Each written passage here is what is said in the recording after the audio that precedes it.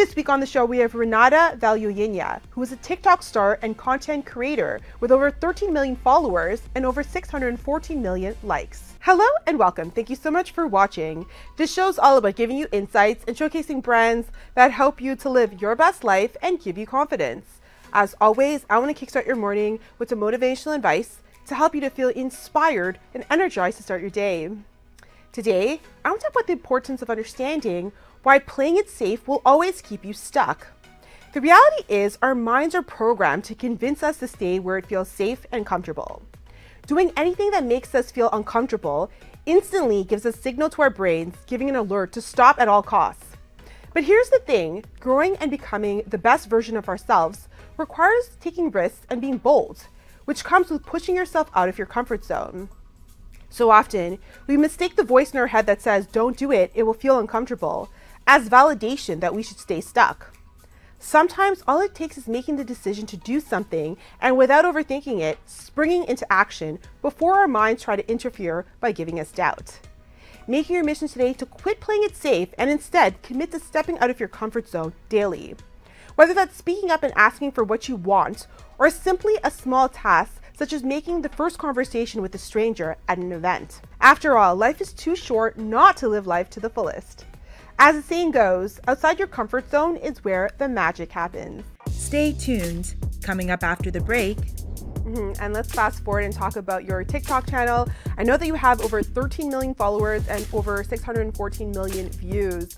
So for our viewers that don't know, tell us a little bit about the content you make.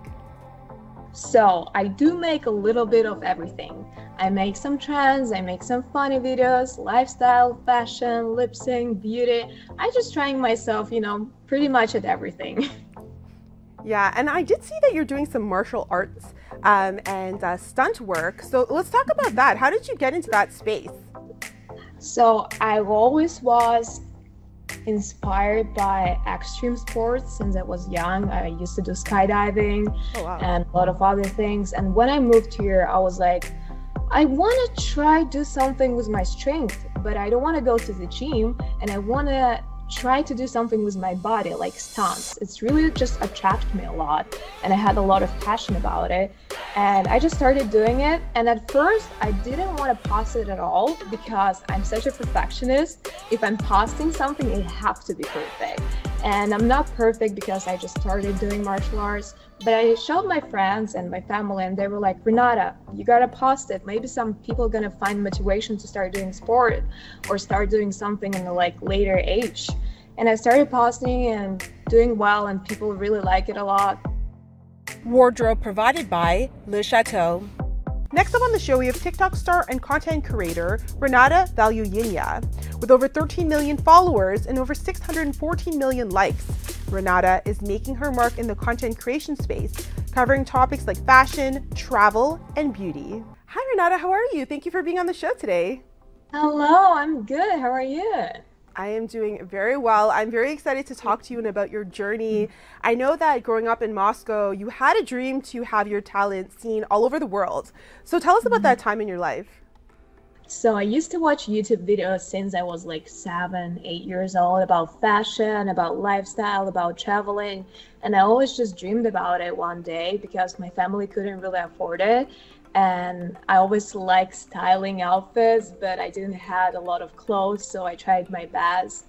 I even had my mom's phone to pretend I'm vlogging, but I've never posted because I didn't know how to use YouTube back then because I was so young. Yeah, and I know that you started modeling when you were 10 years old, and you were seen on a couple of local Russian TV stations. So tell us about that, and what kind of steps did you take to make your dream a reality? So I started modeling a little bit later, around 12, and I started first with acting. So my mom noticed it that I'm really interested in the theater, in the movie industry. I liked learning poetry a lot and memorizing it. So one day she saw a billboard with a call castings for kids, and she asked me if I want to try, and we tried it and it went well, and that's how I started my acting career. And later on, my mom and me decided to take a professional portfolio for my acting, and we hired a professional photographer. We took some photos, and I posted them on Instagram. and photographer posted them on Instagram too. And they went viral for some reason. I don't know how. Wow. They just got really popular, and that's how modeling agency found me, and they reached out to my mom, and that's how I got a contract with them. Very nice. I feel like moms know best, right? I know for me too. She saw a sign for pageants, and my mom signed me up for the Miss Universe Canada. Really? Yeah, the Miss Canada International. And I didn't really want to do it at the time, but when I look back, I gained so much confidence and experience. But moms know best. So yeah, it really helps with your confidence when you start at an early age, so you can like exactly be in the front of the camera and don't feel shy, you know. Exactly. And I know you were inspired by other content creators. That's why you got into this industry. Tell us about some content creators you were inspired by and why. You know, that wasn't really any specific content creators. I just liked the idea in general of being a content creator. I watched a lot of different types of videos. It's sometimes I just watch videos, you know. And about TikTok content creators, I wasn't really inspired by TikTok creators. My biggest inspiration was moving to the US, and I knew it's really huge here, TikTok. And I was like, I think it's a good idea to start doing it before moving to the US, so I would have like a base here, so I would have something to move with. So I started doing TikTok before I moved here, and I started getting like my followers. Even though I wasn't being here physically, people already was knowing me here. So kind of weird, but really interesting how social media works. Yeah, that's the great thing about social media, right? People from all over the world get to share your journey and see your content. So that's the great thing about social media. And let's talk about that jump from the US, from Moscow to the US. What kind of opportunities opened up for you when you moved? Obviously, here's a lot of significantly more opportunities than in Moscow, and like in any industry, in acting industry, in the fashion industry, in social media industry, any content you want to make, you're gonna make it here. Like you can meet so many talented people who you can work with or create or collaborate. So it's so many opportunities here. And let's fast forward and talk about your TikTok channel. I know that you have over 13 million followers and over 614 million views. So for our viewers that don't know, tell us a little bit about the content you make. So I do make a little bit of everything. I make some trends, I make some funny videos, lifestyle, fashion, lip sync, beauty. I just trying myself, you know, pretty much at everything. Yeah, and I did see that you're doing some martial arts and stunt work. So let's talk about that. How did you get into that space? So I always was inspired by extreme sports since I was young. I used to do skydiving and a lot of other things. And when I moved here, I was like, I want to try do something with my strength, but I don't want to go to the gym, and I want to try to do something with my body, like stunts. It's really just attracted me a lot, and I had a lot of passion about it. And I just started doing it. And at first I didn't want to post it at all because I'm such a perfectionist. If I'm posting something, it has to be perfect. And I'm not perfect because I just started doing martial arts. But I showed my friends and my family, and they were like, Renata, you gotta post it. Maybe some people are gonna find motivation to start doing sport or start doing something in the like later age. And I started posting and doing well, and people really like it a lot. Yeah, I saw some of the videos and they're incredible. Like, you look like a professional doing it for sure. What kind of training goes into something like that? So it requires a lot of discipline. Like I'm training every day, 2 hours a day, 5 times a week. I'm doing a little bit of everything. I'm doing boxing, I'm doing some strength. So I'm doing some strength training, some cardio, I'm learning some stunts and acrobatic movements. And with your experience now with stunt work and martial arts, do you see yourself one day maybe working in Hollywood? And if so, who would be your dream collab? Of course, it's literally my dream where I'm going to. I want to act and I want to do my own stunts. That's how I see myself in the future, because it's going to be really challenging and I think really rewarding for myself, because I really enjoy the process of doing something like a stunts. And so of course I see myself in the future eventually in the Hollywood industry, movie industry. But I wouldn't say I have my dream collab. I think just any movie would be amazing. I would appreciate it a lot. Yeah, I think motion capture would be really good for you too. Yeah. Last week on the show we had Stephanie Panisillo. She's actually from Resident Evil. She's in the video game and the movie, and she does a lot of stunt work, all kinds of stuff. So I can totally see that for you. The sky's the limit. That's amazing. Yeah, so I hope so in the closest future. But now I'm learning English and just getting used to everything. And you know, a lot of your popularity grew when you started sharing your experience moving to the US and having to adapt to the culture here, because obviously it's very different. So tell us about that and how you adapted. You know, for some reason, since I was really young, I really liked LA. And I always wanted to move here. And when I started moving, it was only exciting for me. Like, no fear at all. I just bought one-way ticket and I didn't know what I'm gonna do. But I like it here. And I'm just really happy I made this decision. And my adaptation to this culture was pretty good because I surrounded myself with a lot of Americans who really helped me a lot to understand the culture and learn the language, and I really appreciate them for helping me. So I guess I just got really lucky with my surrounding. Absolutely. I love LA. I mean, who doesn't love LA? It's a great I know. city, and especially in our industry, it's definitely, there's lots of opportunities there. But I do feel like, of course, it takes a level of risk, right, to like leave your country and go somewhere else. So let's talk about how risk has played a factor in your success. I think the one thing I really miss is my family, because I'm really close to my family. So that's the only thing was kind of worried me all the time, because I'm not gonna see my family for a while.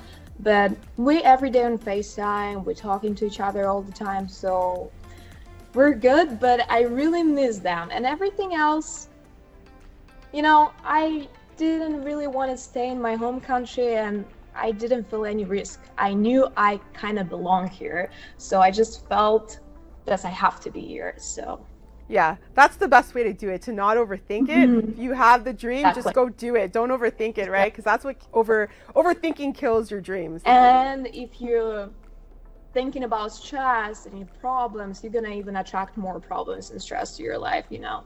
Exactly. Yeah, I'm a big fan of the law of attraction and manifesting. Oh my God, me too. Yeah. Yeah, so I am like practicing lucky girl syndrome, everything. So I completely agree with you. You know, not to whatever's on your level of frequency, you're gonna attract to your life. Yes. Exactly. So yeah, if you think about problems, you're gonna get problems. But if you think about opportunity, that's what you're gonna see. So I love that. And Renata, I created my platform to inspire, to uplift, and really showcase that anything is possible if you have a dream and a vision. So I want to ask you, what are some obstacles that you faced when getting into this industry? How did you get through it? And what advice would you have for someone watching that wants to do what you're doing?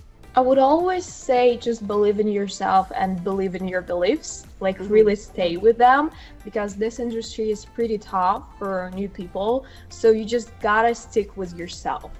And another thing, I believe that fears and stress comes from not living in the moment and thinking about the future and past. And when people thinking about future and past, you're never gonna achieve that true happiness. So I would say just really try to live in the present moment and don't think about future and past, and think about what you want. And the law of attraction, really good to know, and just think about opportunities, and you're gonna attract more opportunities in your life. I think that's so true. You know, so many of us are focused on the past or thinking about the future, and we forget to live in the present moment and really that's where life is happening, right? In the present moment. So I think that's a great piece of advice, to just be present and think about the now opposed to always living in the future, because that's where really unhappiness happens, right? So I think that's great advice. And Renata, what else are you working on right now? What are your current projects? So obviously I'm working in martial arts because it just really requires a lot of time. I'm making my daily content, as always, some beauty life hacks, lifestyle videos. And closest project, I would say, New York Fashion Week. I'm getting ready for New York Fashion Week. It's going to be my first time. And I'm just trying to create some concepts for my outfits and ideas for makeup. So I would say this is my closest project, yes. Very nice. And I have to ask you about social media. For anyone that's watching that wants to be a content creator and, you know, has this dream to do it, but maybe is scared to take that risk or doesn't know how to, what would you say to inspire them? First, if you really want to do this, just do this. Don't think about anything else. And second thing, and the key to success, I think, is consistently.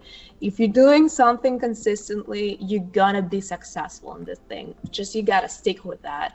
And I think the most important thing is don't overcomplicate things. There's no needs. Just like if something did well on your TikTok or Instagram, just repeat it over and over again. That's how you're gonna find your type of videos. And if it doesn't do well again, just try to change the different type of video, try something new. And if something doing well again, just repeat it again. I think it's like really easy. Just repeat and be consistently. Yeah, I think consistency is key for sure. Like when I started doing TikTok, I used to post like 7 videos a day for 3 months. Like really like every day, 5, 7 videos a day.